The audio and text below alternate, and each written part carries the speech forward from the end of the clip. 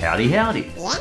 When I see some long untouched junk foods on the grocery shelves, I often ask myself, how do these still exist? I've never known anyone who actually buys these. Sometimes these junk foods are reviled, but have very small community followings that keep them barely scraping by. But by many people, they're often despised. So let's check them out today. These are what I consider the 10 most hated junk foods. And if you do like these junk foods, please don't take my criticizing to heart. It's just my silly personal opinion, and I'm only criticizing the junk foods, and certainly not you for liking them. Many of these have small followings, and taste is something that varies from person to person. These are just what I personally found in my research to be very rarely liked. Anyway, let's begin. Ha, just kidding.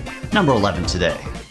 The Swedish Fish Oreo. Oreo knew that the words fish and Oreo had no business being in the same sentence, but somehow we still ended up with an Oreo devoid of its cream filling, instead filled with a strange, bright red, phosphorescent fruit punch licorice candy. And social media was in an uproar. Well, I mean, they're in an uproar about most things, but particularly this thing. It's like society just snapped when they realized this flavor actually existed. For example, Jesse Rubin said, "Go home, Nabesco. You're drunk." C-Dub considered this Oreo an outright defiance. Gross. How dare they defy Swedish fish? Even when I asked people in my community on Twitter, people like Ramen Retro said, "This is the worst Oreo flavour I've ever tasted." Even news articles are in on the lunacy. The Today Show tried them out, and most of the team couldn't even finish a single cookie. Only 2 of their die-hard Swedish fish fans actually managed to finish them. Business Insider questioned Oreo on their continued descent into madness, and an Oreo spokesperson had this to say. "We know that consumers enjoy variety when it comes to snacking." I mean, surely there's a difference between variety and adding Swedish fish anything to your cookies. But how did they actually taste? Well, BuzzFeed gave out some of the cookies to some of their partying friends. I think they were a bit buzzed, no pun intended. And to be fair, some didn't mind the sweet taste, but more sober responses included, No. When have you ever put chocolate on a Swedish fish? CNET gave a more detailed, sober review. And this is what they said. "I really wanted to like this, but it tastes like crispy fruit medicine puree." Fruit medicine puree? Well, it's definitely not the most appetizing combination I've heard. Overall, while some people could tolerate the taste, most people seemed outraged just realizing they live in a world where the Swedish Fish Oreo exists. And coming in at number 10, M&M's mint flavor. About 400 million M&Ms are produced each day, and chances are when someone sees the M&Ms bowl passed around, they won't say no to a handful. But if you pass around the mint-flavored M&Ms, people are much more likely to say no to that bowl. The only other M&Ms that comes even close to the dislike mint gets is pretzel-flavored M&Ms. But in the end, according to studies from Mashed, mint was the most hated flavor of all. And given what taste testers say about these, that makes sense to me. For example, on Food Network, tasters did not like it. One taster was actually scared to try them again. Perhaps the most consistent opinion was this. "It tastes like toothpaste." If it's not like real mint, it just tastes like toothpaste. One person said the dark chocolate flavor tasted like an after-dinner mint, but not a single taster ever wanted to try these again. Color-wise, the mint M&M has a mixed reputation as well. Green is typically the color used to represent sickness. Although green is one of my favorite colors, that's forest green. The color on this mint M&M is the deep fluorescent kind, but in one particular way, it appears the green M&Ms do impress. Apparently, the green M&M character has quite a bold reputation. Throughout the years, the green M&M has typically been seen as quite a liberated lady. With her long lashes, pouty lips, and go-go boots, she was likely marketed this way because, well, green M&Ms had a reputation for being an aphrodisiac. In the 1970s anyway. M&Ms even utilized the phrase, "Is it true what they say about the green ones?" But regardless of what consenting adults do with their M&Ms behind closed doors, the green mint taste does definitely not impress many people, so it's gotten a reputation as the worst tasting M&M. And for number 9, The banana split Oreos. Oreos are one of the all-time favorite junk foods across America. You've heard it before, twist, lick, dunk. As a teenager, I used to eat them a lot. Personally, I tended to have them without twisting them. Either way, I'm still catching up on the yearly dental fillings. You may know Oreos are no stranger to weird flavors, but which is the absolute worst? After a bit of research, I found that lemon cream and low-fat Oreos had bad reputations too. But across websites, nothing matched the abysmal reputation of the banana split Oreo. Almost unanimously, reviewers called them revolting. Unsurprisingly, they're no longer available, but I do remember trying them about a decade ago, and I remember how the banana cream flavor just lingered. But it's been a long time since I tasted them, so let's see what other people said. All good, we have Amazon reviews. These tend to give quite a variety of opinions, but a lot of people are definitely not sold on this flavor. Raven Miss said, Disgusting! The banana flavour in this is awful! The moment I broke the seal on the bag, the smell was overwhelming. Jason and his family tried them out too. Jason commented, "It's a Frankenstein monster of a cookie." In their video review, they also commented that the banana taste was overpowering. It just tastes mostly like banana. The banana flavor is overpowering everything, even the chocolate cookie. So banana. Even their 6-year-old daughter gave them a 1 star. Judith had similar comments. She said, "Perfectly awful. They're ruined by an overwhelmingly fake banana flavour." So if you're someone who does miss the banana split Oreo, it appears you are among a rare breed. And for number 8 we have black licorice. Oh, there's a fine line between like and hate, and black licorice is one of those snack foods that blurs those lines. It has a strong pungent and medical smell, and this might be because, according to WebMD, actual licorice is thought to decrease coughs and help heal ulcers. And wouldn't you know, some clinical trials from the National Library of Medicine backed up these claims. Unfortunately, many modern licorice candies in the US don't contain actual licorice, yet they still maintain that horrible medicine smell. Bummer, I just stick with a cough medicine. That medicine taste is unique and can be very polarizing to some people. In fact, researchers found that licorice was the most unpopular candy in all of Halloween among kids. In fact, research found they'd much rather get an apple. And as a fruit fan, that's wonderful to see. Definitely delicious. They called it. But I also know that apples aren't normally that popular around Halloween time, so it doesn't speak wonders for licorice. In case you're curious, Reese's Peanut Butter Cups were kids' favorite Halloween candy. Some people have suggested that the taste for black licorice is genetic, but I don't think so, because it's one of my dad's favorite candies. I get him a pack of licorice every Christmas, and I have no idea how he stands them. He likes liver as well though, so I'll never understand his taste. Anyway, what do the taste testers say? Well, Good Mythical Morning tried this one out. "I do not make a habit of trying to eat this ever." Link on the right seemed pretty grossed out by it, while Rhett on the left actually seemed to like the medicine taste. I know that it's polarizing. I know that it tastes like medicine, but I can't get enough of it. Some of the differing tastes on this one, though, may actually be cultural. For example, on Quora, Laura mentioned she was Dutch, and licorice is a huge thing over in her country, or drop as they call it. Licorice there is basically a Dutch culinary icon. In fact, Spruce Eats said that licorice is the most loved candy in all of the Netherlands. It's also a big favorite in other countries like Finland, Iceland, and Germany. Americans often can't get a taste for it though. For example, Tim is German and Dennis is Dutch. Actually, I'm from Sweden. Oh no, I meant another Dennis, sorry man, though you certainly are my favorite Dennis. Anyway, this other Dennis was Dutch, and he handed out Dutch licorice in Times Square to unsuspecting Americans. Their responses were as you'd expect. I hate licorice. It's very salty. So licorice is definitely more appreciated by Northern European cultures. But I've been staving it off long enough, let's taste test this out. Oh. It's not actually that bad actually. It smells terrible, but it's alright. It's a very quiet taste. Jeez, maybe it is genetic. And for number 7 we have Twinkies.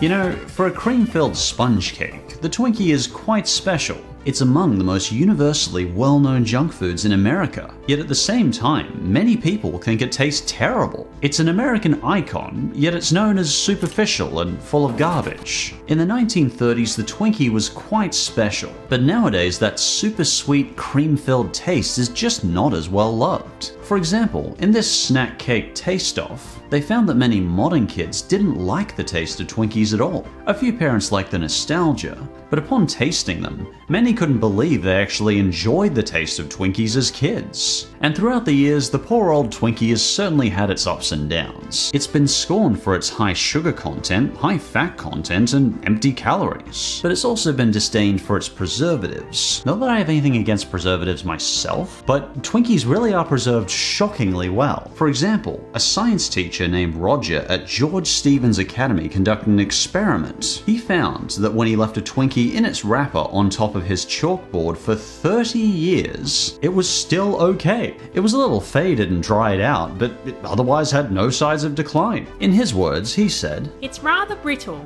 but if you dusted it off, it's probably still edible." But regardless of its shelf life, the Twinkie remains a popular but derisive favorite. Apparently, it even made it into the Millennium Time Capsule. The way it's looking, it may remain edible for the 100 trillion years till the heat death of the universe. At this rate, they may even outlast the black holes, I don't know. Anyway, a lot of scrutiny for the Twinkies started in the 90s, when healthy eating got more popular. During this time, the Twinkie sales plummeted. By 2012, the creators of Twinkies Hostess had gone into bankruptcy for the second time. Perhaps the recession played a role, but staff also striked due to poor working conditions. However, the memory of the Twinkie was not forgotten. Apparently, when Hostess filed for bankruptcy and announced the death of the Twinkie, many people were very upset.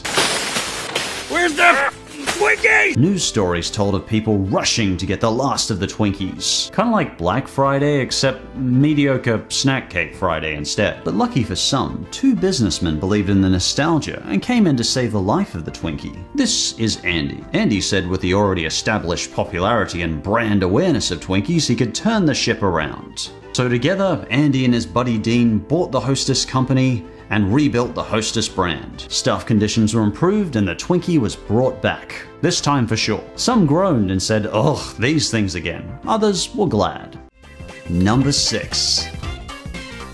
British and American Smarties. Regardless of the country, Smarties appear to be a unanimous disappointment to society. British ones are mediocre chocolate buttons, while American ones look like cough drops and taste like chalk. To this day, it puzzles me how either Smarties brand can continue to exist. According to a large 2022 opinion poll from the candy store company, Smarties ranked among the most hated candies. And if that includes the British ones, I can't really disagree. At least they're honest. It literally says, "I'm paper." It's being very transparent about the taste of these things. The older I got, the more I thought British Smarties were kind of a bummer. While M&Ms give a multitude of different flavors and textures depending on what type you choose, Smarties gave one flavor. Mediocre, waxy tasting chocolate. To me, the Smartie used to taste like pure disappointment. And unfortunately, Smarties are readily available in my country, so I reluctantly picked this one up. Honestly, I don't tend to eat much chocolate, but I'll try one or two and let you know what the taste is. I gotta point out how terrible do these look compared to M&Ms. They just look bland and dried out. Alright, let's see. Oh, it's just disappointing as I remember. It's alright. It's okay chocolate, but I'd much rather be eating an M&M. Oh, and it has this odd kind of wheaty, sugary aftertaste, which I've never really liked. And I don't even know how to describe the dreadful throat lozenge dump that is American Smarties. We'll have a braver taste tester than I describe them. The taste tester AJ tried both types of Smarties. He described the American Smartie as chalk, tart, and gross. He said the British Smartie tasted better, but I feel like this is comparing a football in the groin to a slap in the face. Neither is preferable, but I'll definitely take the slap in the face first. Let's see what an American comparing Smarties to M&Ms thinks. Magenta and her son also tried the British Smarties. The first thing they commented was the same thing I did, how much more colourful the M&Ms look compared to the Smarties. For some reason, the Smarties just have a more plain pastel colour. To be fair, that could be because they do boast that they've got no artificial colours and flavours on there. As for the taste, those taste different. I'm trying to tell like how these taste different. I do not like the Smarties. Magenta gave the Smarties a thumbs down, and they both commented that they're too sweet, brittle, and not chocolatey enough. This could have to do with the inclusion of wheat flour in Smarties, which M&Ms don't have at all. I should point out though, when it comes to who came first, Smarties take the title. They were first made in 1937, a few years before M&Ms in 1941, so Smarties can certainly take credit for bringing chocolate buttons to society first. But how they both stayed in business when M&Ms hit the scene, that I don't know. Either way, if I want a mini snack, I think I'll stick with the grapes, thanks. And what do we got at number 5?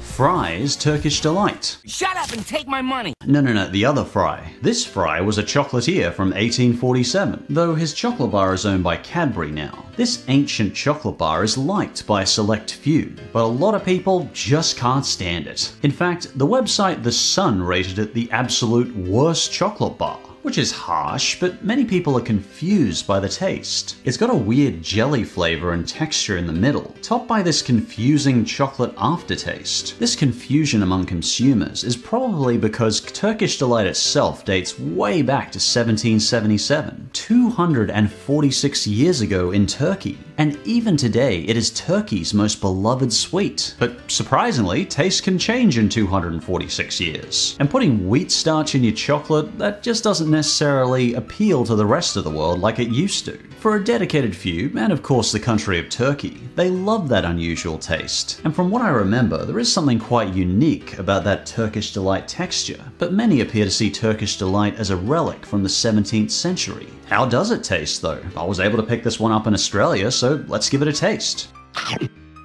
The jelly center just kind of puts me off. The taste itself is perfectly fine. I don't mind the texture, but it is very unusual and I can see why some people might be put off by it.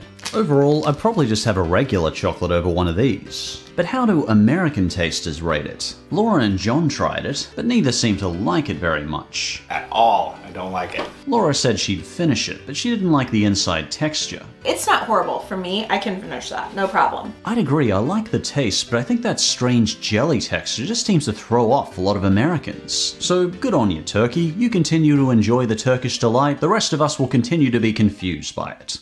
Number 4. Pringles Applewood Smoked Cheddar. Now, Pringles has had some bad flavors before. White chocolate peppermint, rotisserie chicken, the Baconator, but nothing matched the supreme level of awful that is Applewood Smoked Cheddar. People just couldn't stand this flavor. I'm not impressed.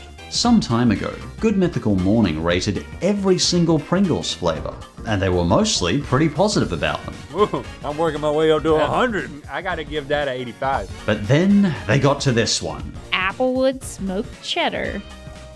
Ooh! Ooh!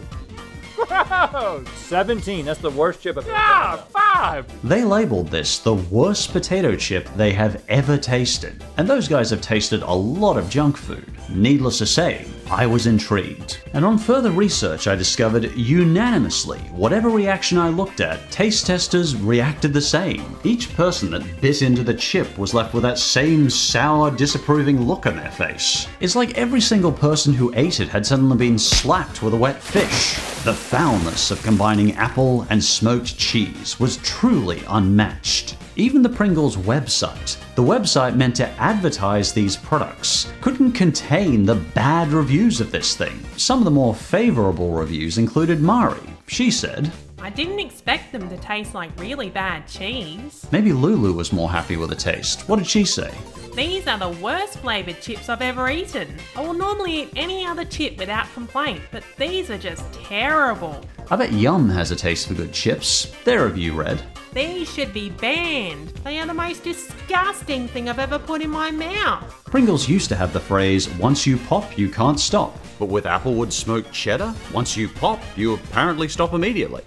And coming in at number 3, candy corn. There's no junk food I'm more confused by the existence of than candy corn. It's a staple of Halloween, but why is it a staple? As far as I could see, very few people like them, and many people hate them. In fact, it's practically a cliche how much candy corn is hated. Yet, for some reason, adults still buy them on Halloween. Perhaps to scare off the children? I guess that's possible. Candy corn's so notorious it's even made fun of in cartoons. Ooh, candy corn.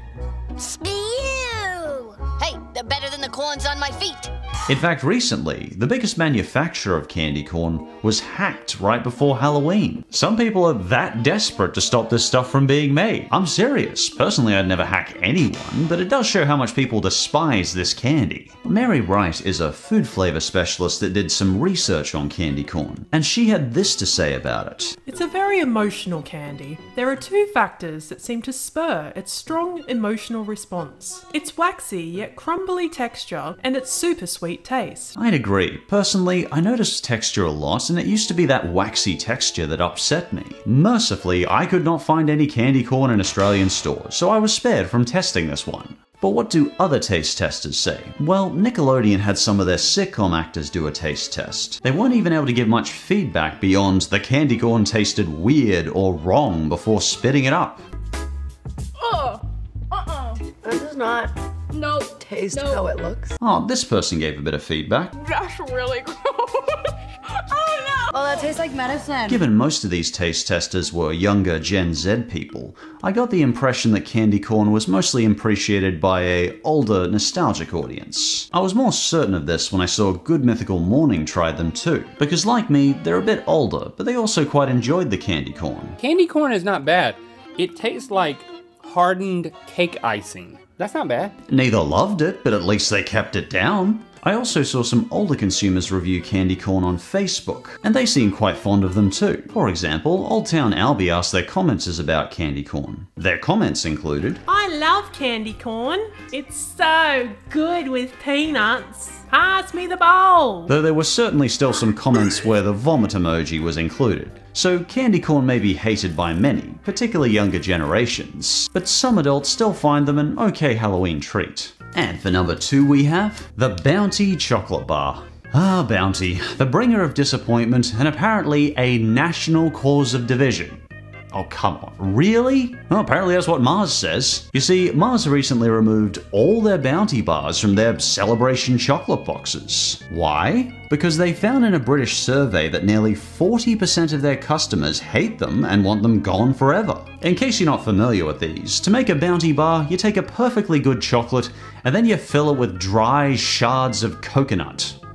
Ugh. Why would they put coconut in a chocolate bar? I have been pondering that since I first tasted the horrible thing decades ago. From Lamingtons to Bounty bars, I have never felt that dried coconut tastes good on anything. Every time I ate one of these Bounty bars, I would feel annoying little bits of dried coconut stuck in my throat. It was horrible. It'd deaden the taste of otherwise decent chocolate and just irritate my throat. And apparently, I'm not alone in my annoyance. According to Mars themselves, 30% of their customers believe that coconut has no place in a chocolate bar. So how does this chocolate bar manage to be bad enough to apparently cause division and arguments? Well, in a Mars celebration box, you get a bunch of different chocolates like Snickers, Dove, Mars bars, Maltesers, all those decadent little treats. And until recently, Bounties. But apparently, at some parties, people will eat all the chocolates in there except the Bounties. So I guess some friends get annoyed at being left with nothing but Bounty chocolates. To me, that sounds more like a problem with inconsiderate friends, but Bounty's existence certainly doesn't help the problem. Mars did find they still had 18% of customers who did genuinely like Bounty bars, but this is by far Mars's most divisive chocolate. In fact, 42% of Mars's customers had admitted arguing with their friends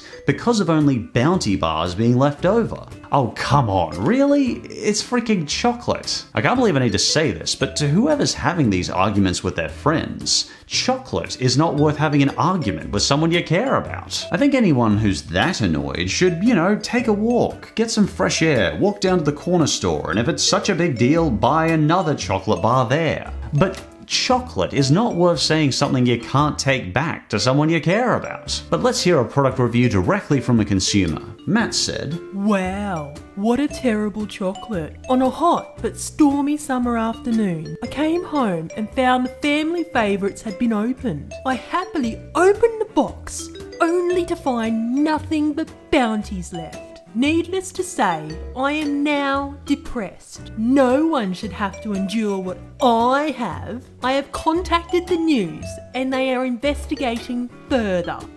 come on, Matt. Look, here's $20. toss the bounties in the bin, walk down to the store, buy some more chocolates, enjoy yourselves. Of all the madness going on in the world right now, I just don't think bounty chocolates are worth being depressed over. That would be a hilarious news article though. Anyway, taste test time. Let's try this bounty bar out. Is it as bad as I remember? Honestly, the chocolate overrides most of the coconut flavor, but it's still a bit of a bummer. I'd rather just be eating the chocolate. Ugh, that's more than enough for me. And my number one most hated junk food is generic brand Easter eggs. Oh, it still has that awful smell. You know, chocolate is one of those foods that is near impossible to screw up. Brand name Easter eggs like Cadbury or Lindt have a reputation for being tasty. But Easter eggs have the potential to taste so harrowingly awful that no other chocolate can match its sickening taste. These generic eggs can literally make you want to gag, so I brought the gag bucket just in case. Back in the 90s, my family didn't have much money when we were growing up, so we'd often stumble upon these generic brand Easter eggs. But all of us thought twice about getting them once we tasted them. Now, normally a child's taste buds are less developed than an adult's, so they won't necessarily notice nuance in a taste. As long as it has sugar in it, they're generally fine. That's part of why us adults try to watch what kids are eating. They can't necessarily tell that their Honey Smacks are 50% sugar, but these Easter eggs were the exception to that rule. Even as a child, I couldn't even swallow one without gagging and having to spit them in the bin. Needless to say, I couldn't find taste tests for generic 90s Easter eggs,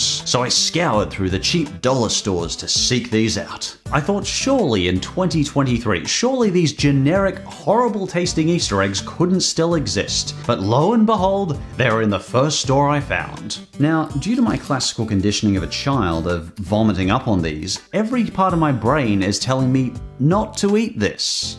And I feel slightly nauseous just smelling and looking at them. You may also find this reaction if you look or think about a food you've vomited up before. Evolution-wise, this is how we avoided poisoning ourselves as a species. Alright, here we go. I remind you, this is meant to be chocolate. Oh god.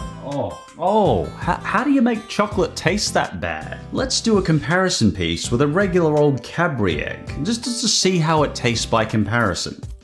So much better. Chocolate should taste good. If you're gonna down something that's 500 calories per 100 grams, it should be worth it. If you ever see these mini eggs, I implore you to stay away from them. And for the love of Pete, don't give them to children, they deserve better. These generic Easter eggs are the absolute worst junk food I have ever tried to this day. And if you think I missed a particularly disliked junk food, or you have your own opinion on these foods, feel free to let me know about them in the comments. And as always, thanks for watching, and hopefully I might see you next time.